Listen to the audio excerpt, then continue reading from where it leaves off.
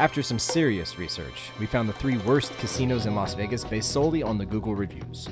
I'll include the absolute worst review we could find about each one, and I just want to say that Fontainebleau is rated higher than these 3 and it's been under construction for almost 2 decades. Placing third is Tropicana. According to Google, Trop LV has a rating of 4 out of 5 with almost 23,000 reviews. This is probably why they're knocking that down. Anonymous review, do not stay here. It is so haunted it will make you feel ill.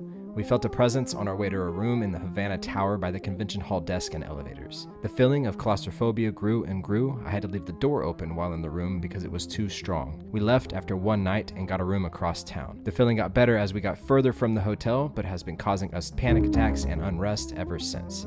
We both feel changed. It will not let go. Please do not stay here.